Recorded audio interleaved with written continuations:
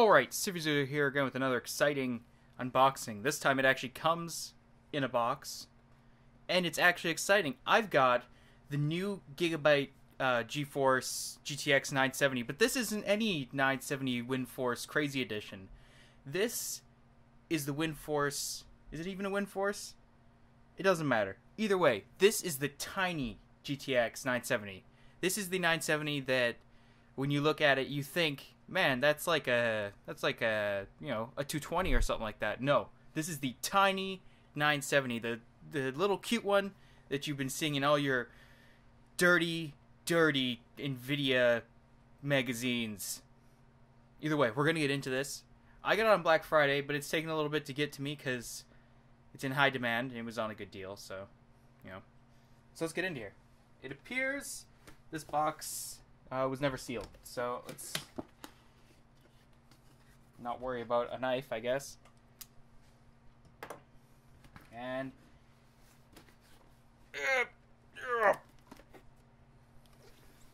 get into this box, maybe. Ah, here we go. Yeah, it was never sealed. Huh. Alright, let's see what we get. It's a thin box because it's such a tiny card, right? And yeah, there we go. Nice black box with a Gigabyte logo on the top. And then it gets right to the business right in the middle, but we're not going to go for the business right now. This is... Holy shit, that's heavy. This is the business.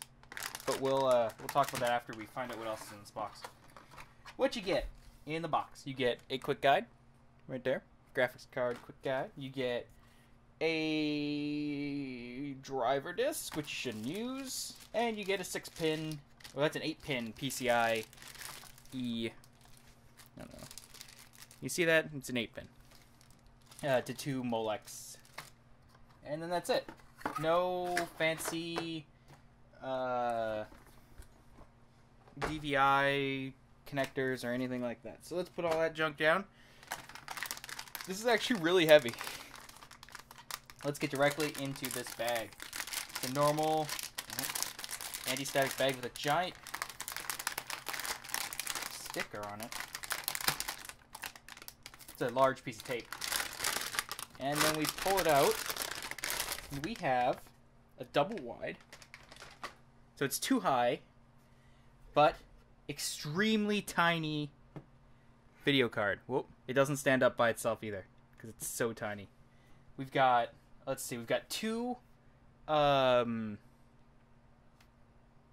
Crossfire. No, Nvidia doesn't use Crossfire. The Nvidia version of Crossfire ports. SLI. 2 SLI ports. So you could do up to, what, that's 2, 3, is that 4-way SLI? If you had 4 of these?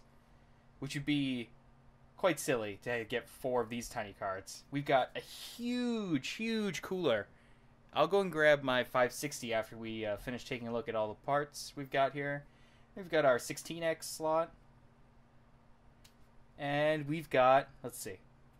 Uh-oh. Whoop. 1 DVI. We got 1 DVI D, 1 DVI normal. We've got HDMI. We've got DisplayPort.